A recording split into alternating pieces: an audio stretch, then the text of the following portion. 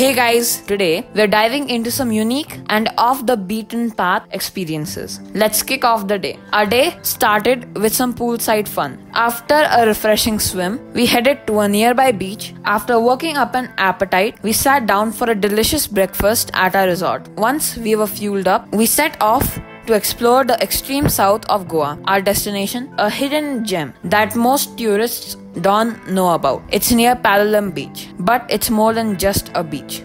This place is an untouched paradise. As we drove through the village roads, surrounded by marshland and vibrant greenery, I had no idea what was coming next. We hopped on a boat and entered the serene Goan backwaters, something completely different from the usual beach experience. The highlight of this backwater trip, feeding the eagles. Yes, you heard that right.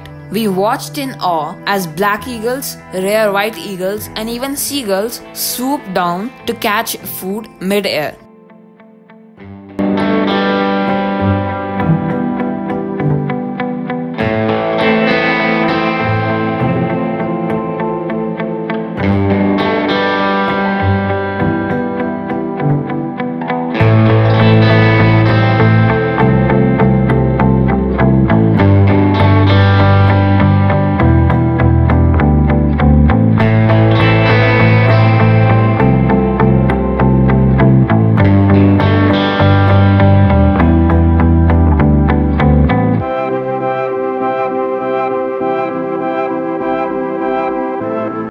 It was incredible to see these majestic birds in their natural habitat. This marshland is a treasure trove for wildlife. Crabs scuttling through the mud, palm trees lining the shore, and peaceful ambience of nature made this one our favorite spot in Goa. We spent hours here, just talking in the sights and sounds. If you're looking for something different, away from the crowds, this place is a must visit with family. After our boat ride, we dropped off at Palalam Beach, known for its calm waters and relaxed vibe.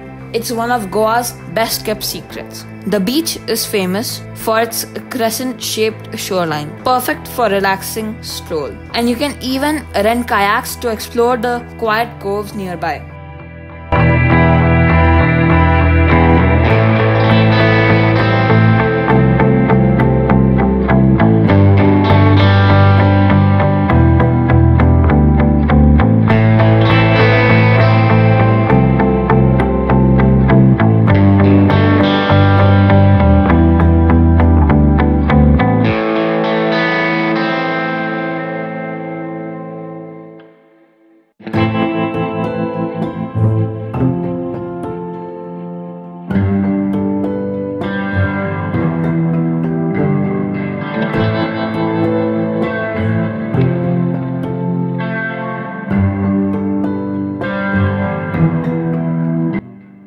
Exploring in the sun can make you thirsty, so we stopped for some refreshing coconut water and a quick snack of pineapple. Coconut water is a lifesaver when you're spending the day in the heat. Then we continued our journey and headed towards one of the oldest forts of Goa, Cabo de Rama. The fort dates back centuries and has seen everything from the Hindu rulers to Portuguese colonization. You can still see the remnants of cannons and walls that have stood their test of time. But what really blew us away was the view from the top of the fort. From up here, the view is nothing short of breathtaking. As you can see the vast Arabian Sea stretching into the horizon and the palm-fingered coastline below. We learned that there's even a hidden pebble beach you can hike down to. But since it involves a long set of steps, we decided to save it for our next visit. This place feels like a secret paradise, tucked away from the usual tourist spots. If you're in a history buff or just love exploring places with an old world charm, Cabo de Rama is an absolute must. And it's not crowded at all, which made it feel even more special.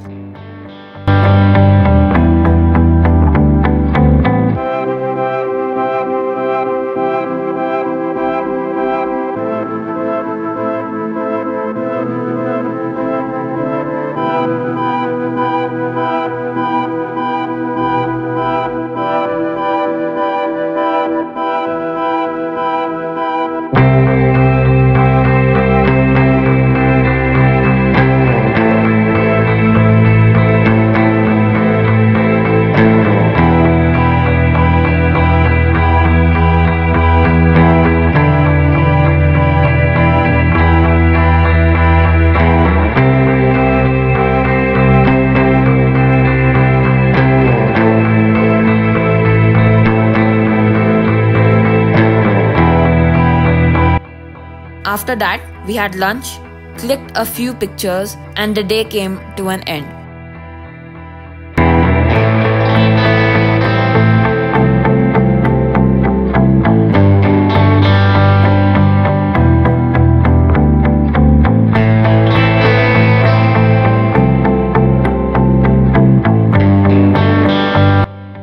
We headed back to our resort, packed our bags, and caught our flights back to Hyderabad.